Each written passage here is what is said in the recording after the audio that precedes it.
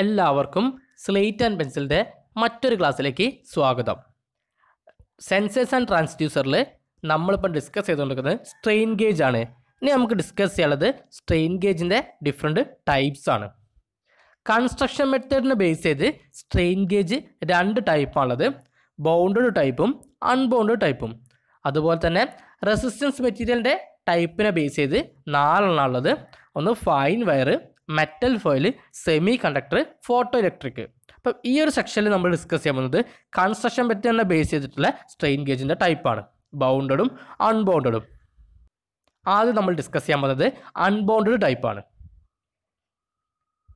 A strain gauge which is not directly bounded on the surface under study is called an unbounded type strain gauge. ഒരു സർഫസിൽ directly bond ചെയ്ത് വെക്കാത്ത type strain gauge ആണെന്ത്, unbounded type strain gauge. ഒരു സർഫസിൽ directly bond ചെയ്ത് വെക്കാത്ത type strain gauge ആണെന്ത്, unbounded type strain gauge. Bond ചെയ്ത് വെക്കുക എന്നൊക്കെ പറഞ്ഞാൽ അറ്റാച്ച് ചെയ്ത് വെക്കുക, പേസ്റ്റ് ചെയ്ത് വെക്കുക എന്നതാണ്. സോ ഒരു സർഫസിൽ ഡയറക്റ്റ്ലി ബോണ്ട് ചെയ്ത് വെക്കാത്ത ടൈപ്പ് സ്ട്രെയിൻ ഗേജ് ആണ് unbounded type strain gauge. It has to frames P and Q with fixed insulated പിന്നസ് shown in the figure. അപ്പം ഈ ഒരു ഡയഗ്രം നോക്കിക്കഴിഞ്ഞാൽ നമുക്ക് രണ്ട് ഫ്രെയിംസ് കാണാൻ കഴിയും, ഫ്രെയിം പിയും അതുപോലെ തന്നെ ഫ്രെയിം ക്യൂവും. അതുപോലെ 4 ഫിക്സഡ് ഇൻസുലേറ്റഡ് പിന്നും നമുക്കവിടെ കാണാൻ കഴിയും. These two frames are held together by a spring-loaded mechanism and they can move relatively with respect to each other. അപ്പോൾ ഈ രണ്ട് ഫ്രെയിമും കണക്ട് ചെയ്ത് വെച്ചിരിക്കുന്നത് ഒരു സ്ട്രിങ് വെച്ചിട്ടാണ്. ഈ രണ്ട് ഫ്രെയിംസും കണക്ട് ചെയ്ത് വെച്ചിരിക്കുന്നത് ഒരു സ്ട്രിങ് വെച്ചിട്ടാണ്. അതുപോലെ ഈ ഫ്രെയിം എന്ത് ചെയ്യുക, പരസ്പരം മൂവ് ചെയ്യാനും കഴിയും. ഈ ഫ്രെയിംസിന് അങ്ങോട്ടും ഇങ്ങോട്ടും പരസ്പരം എന്ത് ചെയ്യാൻ പറ്റും, മൂവ് ചെയ്യാനും കഴിയും. A fine wire is stretched around the insulated pins. Insulated പിന്നിലൂടെ ഒരു ഫൈൻ വയർ സ്ട്രെച്ച് ചെയ്ത് വെച്ചിട്ടായിട്ട് നമുക്കിവിടെ കാണാൻ പറ്റും. ഇൻസുലേറ്റഡ് പിന്നിലൂടെ ഒരു ഫൈൻ വയർ സ്ട്രെച്ച് ചെയ്ത് വെച്ചിരിക്കുന്നത് നമുക്കിവിടെ കാണാൻ കഴിയും. ഇവിടെ ശരിക്ക് നമ്മളൊരു ഫ്രെയിം ഫിക്സ് ആക്കി വെക്കുകയാണ് ചെയ്യുന്നത്. സോ നമുക്ക് രണ്ട് ഫ്രെയിംസ് ഉള്ളത്, പിയും ക്യൂവും. അതുപോലെ 4 ഇൻസുലേറ്റഡ് പിന്നും അതുപോലെ പിന്നിലൂടെ ഫൈൻ വയർ സ്ട്രെച്ച് ചെയ്തും വെച്ചിരിക്കുന്നുണ്ട്. To measure the strain the gauge is connected to A wheat stone bridge. Frame പിയിൽ ഒരു ഫോഴ്സ് അപ്ലൈ ചെയ്യുമ്പം സ്ട്രെച്ച് ചെയ്ത ഫൈൻ വയർ വലിയുകയും അതുവഴി പിന്നുകൾക്കിടയിലുള്ള ലെങ്ത്തിനും അതുപോലെ തന്നെ ഏരിയ ഓഫ് ക്രോസ് സെക്ഷനും ചേഞ്ച് വരും. അപ്പോൾ ഇവ രണ്ടിനും വരുന്ന ചേഞ്ചസിനനുസരിച്ച് റെസിസ്റ്റൻസിലും ചേഞ്ചസ് വരും.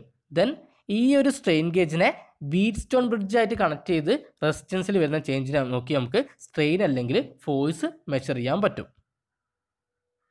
ഇവിടെ എന്താണ്, ഫ്രെയിം പിയിൽ ഒരു ഫോഴ്സ് അപ്ലൈ ചെയ്യുമ്പോൾ സ്ട്രെച്ച് ചെയ്ത ഫൈൻ വയർ വലിയുകയും അതുവഴി പിന്നുകൾക്കിടയിലെ ലെങ്ത്ത് അതുപോലെ തന്നെ ഏരിയ ഓഫ് ക്രോസ് സെക്ഷൻ അതിനൊക്കെ എന്ത് ചെയ്യും, ചേഞ്ചസ് വരും. അപ്പം ഇവ രണ്ടിനും വരുന്ന ചേഞ്ചസിനനുസരിച്ച് റെസിസ്റ്റൻസിൽ എന്ത് വരും, ചേഞ്ചസ് വരും.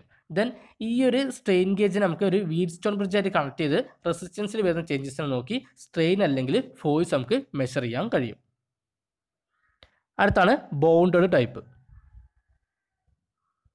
These strain gauges are directly bounded on the surface of the structure under study.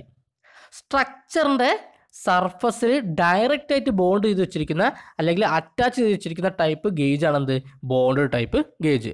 സ്ട്രക്ചറിൻ്റെ സർഫസിൽ ഡയറക്റ്റ് ആയിട്ട് ബോണ്ട് ചെയ്ത് വെച്ചിരിക്കുന്ന type gauge ആണെന്ത്, bonded type. A fine resistance wire is made in to A form of A grid and is cemented between the carrier.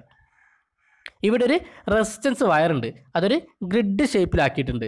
അത് കാരിയേഴ്സിൻ്റെ ഇടയിൽ bonded ആണ് അല്ലെങ്കിൽ cemented ആണ്. The wire is spread so that the stress is uniformly distributed over the grid. ഇവിടെ wire spread ചെയ്താണ് വെച്ചിരിക്കുന്നത്, കാരണം stress uniformly distributed ആണോ ആ ഗ്രിഡിൽ, അതിന് വേണ്ടിയിട്ടാണ് വയർ സ്പ്രെഡ് ചെയ്ത് വെച്ചിരിക്കുന്നത്. ഇപ്പോൾ ഇവിടെ എന്താണ്, വയർ സ്പ്രെഡ് ചെയ്താണ് വെച്ചിരിക്കുന്നത്, കാരണം എന്താണ്, സ്ട്രെസ് യൂണിഫോംലി ഡിസ്ട്രിബ്യൂട്ടഡ് ആവാൻ വേണ്ടിയിട്ട്, ആ ഗ്രിഡിൽ സ്ട്രെസ് യൂണിഫോംലി ഡിസ്ട്രിബ്യൂട്ടഡ് ആവാൻ വേണ്ടിയിട്ട്. അപ്പോൾ അതിന് വേണ്ടിയിട്ടാണ് എന്ത് ചെയ്യുക, ആ വയർ സ്പ്രെഡ് ചെയ്ത് വെച്ചിരിക്കുന്നത്. The carrier material should have high mechanical strength and good adherence to cement used. For this purpose, a thin sheet of paper, backlight, Teflon sheet are commonly used. അപ്പോൾ അതുപോലെ തന്നെ ഇതിലൊരു കാരിയർ മെറ്റീരിയൽ വെച്ചിട്ടുണ്ട്. Carrier മെറ്റീരിയലിന് high mechanical സ്ട്രെങ്ത്തും അതുപോലെ തന്നെ good adherence to സിമെൻറ്റും ഉണ്ട്. അതുപോലെ മെക്കാനിക്കൽ ഡാമേജസിൽ നിന്ന് വയറിനെ പ്രൊട്ടക്റ്റ് ചെയ്യാൻ thin sheet of paper, backlight, Teflon sheet തുടങ്ങിയവ ഉപയോഗിക്കുന്നു. It is covered on the top with a thin sheet of material and this prevent the wire from any mechanical damage. The carrier is bonded with an adhesive material and due to this a good transfer of strain from carrier to a grid of wire is achieved. ഇനി നമുക്കൊരു picture നോക്കിക്കഴിഞ്ഞാൽ നമ്മൾ pressure apply ചെയ്യുന്നത് മെറ്റീരിയലിലാണ്. Then ഒരു carrier, ആ കാരിയറിനെ cement ചെയ്താണ് വെച്ചിരിക്കുന്നത്. ഈ കാരിയറിലാണ് നമ്മുടെ സ്ട്രെയിൻ ഗേജ് വെച്ചിരിക്കുന്നത്. സ്ട്രെയിൻ ഗേജിൽ ഒരു വയർ, മെറ്റാലിക് വയർ, അവ ഗ്രിഡ് ഷേപ്പിൽ എല്ലായിടത്തും ഡിസ്ട്രിബ്യൂട്ട് ചെയ്തിട്ടുണ്ട്. കാരണം യൂണിഫോം ആയിട്ട് സ്ട്രെയിന് ഡിസ്ട്രിബ്യൂട്ട് ചെയ്യാൻ വേണ്ടിയിട്ടാണ്. ഇതിൻ്റെ ഏറ്റവും ടോപ്പിൽ ഒരു തിൻ ഷീറ്റ് ഓഫ് മെറ്റീരിയൽ കൊണ്ട് കവർ ചെയ്യുന്നുണ്ട്, മെക്കാനിക്കൽ ഡാമേജസ് നിന്നൊക്കെ വയറിനെ പ്രിവെൻറ്റ് ചെയ്യാൻ വേണ്ടിയിട്ട്. ഇവിടെ കാരിയർ ഉള്ളത് കൊണ്ട് നമുക്ക് കറക്റ്റായിട്ടുള്ളൊരു ബോണ്ടിങ് കിട്ടും. അതുപോലെ തന്നെ അഡ്ഹറൻസ് കിട്ടും. അതായത് അവിടെ നമ്മൾ ഏത് മെറ്റീരിയലാണോ അറ്റാച്ച് ചെയ്യുന്നത് അവിടേക്ക് നല്ല സ്ട്രോങ് ബോണ്ട് കിട്ടും. അതുകൊണ്ട് തന്നെ സ്ട്രെയിൻ നമുക്ക് കറക്റ്റായിട്ട് മെഷർ ചെയ്യാനും പറ്റും. ഇതാണ് ബോണ്ട് ടൈപ്പ് സ്ട്രെയിൻ ഗേജ്.